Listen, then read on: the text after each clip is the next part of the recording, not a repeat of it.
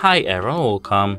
Today I'm gonna show you how can you easily pair your AirPods 4 with your Android phone. Let's get started.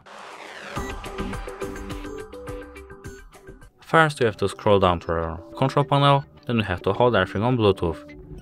Now we have to click details. Now we have to open our case lid and triple tap on our touch panel that is located over here. Sometimes it doesn't work. Now we're in pairing mode, so we have to click scan.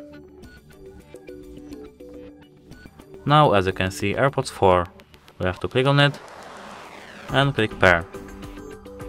That's it, now we are paired with our Android phone. That's it, hope it helps you. Goodbye.